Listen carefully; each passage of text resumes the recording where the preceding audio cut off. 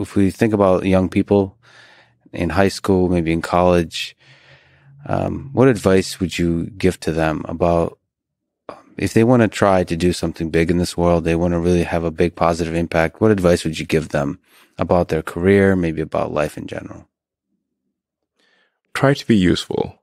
Do things that are useful to your fellow human beings, to the world. It's very hard to be useful. Very hard. Are you contributing more than you consume? Can you try to have a positive net contribution to society? I think that's the thing to aim for. Not to try to be sort of a leader just for the sake of being a leader or whatever. A lot of time, the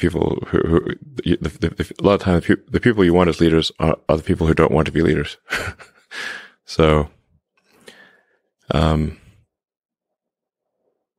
if you can live a useful life, that is a good life.